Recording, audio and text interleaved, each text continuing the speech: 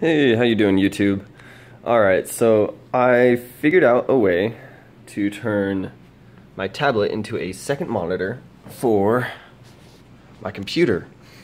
And the reason I really needed this was regarding Photoshop and photo editing, to be able to keep my screen real estate and be able to use my tablet as a second monitor. Now, there are two advantages to using this tablet. Right now, this is a Samsung Pro 4. Two advantages. One, I can still use this as a, even though it's reverting my computer monitor, I can still use this as a tablet. I can still use this as a touchscreen. I can change colors and such as I need to. It's all very well real time. There's not a lot of latency between when I touch and actually seeing results. However, I did witness an issue. Here, let me show you. I'm using Autodesk Sketchbook. It's my preferred choice. I also use Photoshop quite often. For getting base sketches, I like to use this. Let me move all the screen real estate out of here. These widgets. No, not you. Keep you. Okay. So, drawing on here, it's a little bit latency, but if you try and do some detail work, oops. Oh, I think that's all the way zoomed into the, or what's going on here. Alright, so if you're trying to do more detailed work, like let's say I want to start right at the end of there, that right there is my issue. Seems to be a problem with where the line, where you think you're starting and where the line actually starts.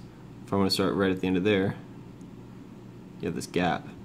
So what I wound up having to do, this feature wound up becoming sadly useless for being able to draw directly on my computer screen without having a touchscreen computer. I know you can invest in a Wacom tablet, which is like $2,000. This is like $500. So I was really determined to try and get this to work. And for an $800 solution, I mean, that completely missed out the whole. I think it has a lot to do with pressure too. So if I start a line, I want to start right here, after even with pressure. Yeah. So it's not 100%, but it works pretty good.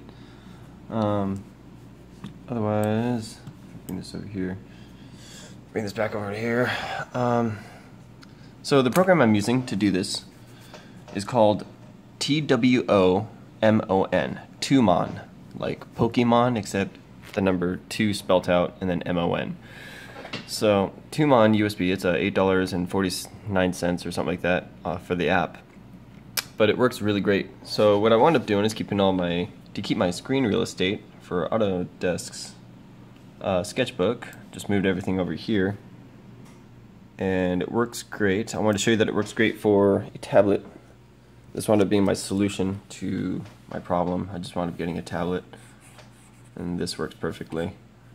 So I've been using a tablet, but I wanted to try something where I could draw straight on the screen, and I really liked that idea, being able to see what you're doing as you're doing it. And this a tablet by all means works really well, but it takes some getting used to, and I just feel like drawing straight on the object that you're trying to edit is a more viable or a better option than a tablet. But for all intents and purposes, this works as well, and without any latency or lag or anything like that. I'm gonna create a new document here. No, I don't want to save this amazing drawing I made. So for when it comes to a tablet and having two screens, if you haven't already played around with this, you may have a second monitor. But basically half the real estate of your tablet becomes for your left screen, and the other half for the right screen. This might bother some of you. Kind of bothered me a little bit, but when it comes to thinking, hey, you know, I'm going to need to pick my swatches, pick different layers, add layers. I don't want to pick up a mouse every single time I want to go over there and do that. It actually became not a bad idea to have half the real estate of my Wacom tablet devoted to my second screen. If I could choose a smaller percentage, that'd be awesome, but like if I could use just this much for my second screen and have all this for my main screen. That'd be nice, but I am not sure of how to do that right now. As a second option, I tried to convert my Samsung tablet into a Windows 10 tablet. I tried to put Windows 10 on my Android device. I guess Microsoft is working on an option currently for putting Windows 10 on your phone or on a computer, such as a Windows, or I'm sorry, not a Windows computer, a Mac computer or Linux. Obviously, you could do that anyways, but on your phone is more of the breakthrough part of that, but they don't have an option yet for a tablet. So I'm still waiting for them to come up with something like that. It's called the Windows Insider Program, and they're creating some sort of software to be able to convert Android devices into a Windows 10 device. So when they come out with that, I'd be very interested in trying that.